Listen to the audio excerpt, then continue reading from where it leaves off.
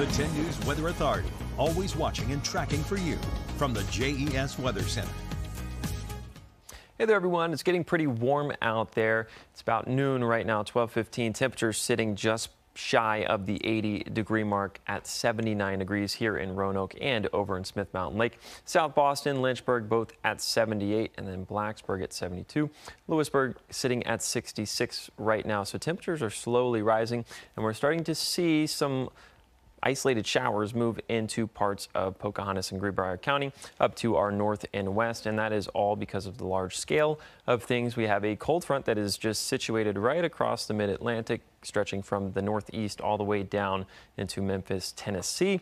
And it's going to be bringing some isolated rain chances throughout the rest of the afternoon and into the overnight hours. However, for the next couple of hours will remain dry and partly cloudy with breezy conditions. It's not until about 8 p.m. that we start to see those isolated showers really start to move in. Future tracker is showing mostly cloudy skies starting to build in. We're already starting to see that out towards our west near the NRV and the Highlands. That's why temperatures are a little bit fair and a little bit moderate out there, but isolated showers start to move in. They get into the Roanoke Valley right around 7, 8 o'clock, and then they track further and further to the east, getting into Lynchburg and south side. Now, overnight tonight, we'll likely see more isolated showers track here and there, and they'll be very hit or miss, but nonetheless, mostly cloudy conditions will persist for much of our Tuesday. And once the sun starts to set, we will turn from mostly cloudy to partly cloudy, and we should be all good for trick-or-treating. Here's a look at your Halloween preview. A couple of showers early on in the morning, but then we'll be turning much colder.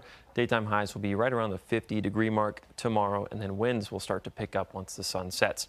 Here is a look at those winds. It's pretty breezy out there right now. It'll remain breezy for the remainder of the day, but once we get into tomorrow, winds die off just a little bit. They'll be anywhere from about 10 to 20 miles per hour, but once we hit Wednesday morning at about 12 a.m., they really start to ramp up, and then as we progress into the afternoon hours, you see widespread 20 to 30 mile per hour wind gusts for our Wednesday.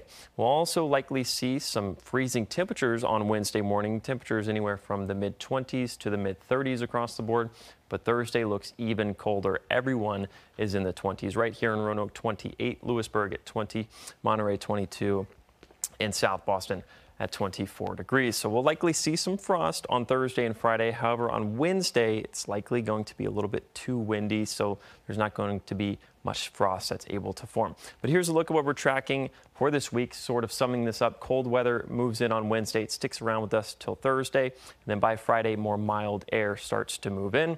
Here's a look at your trick-or-treat forecast for tomorrow. Rain chances fall off at about 4 p.m. They go down to about 10%, and partly cloudy skies will persist.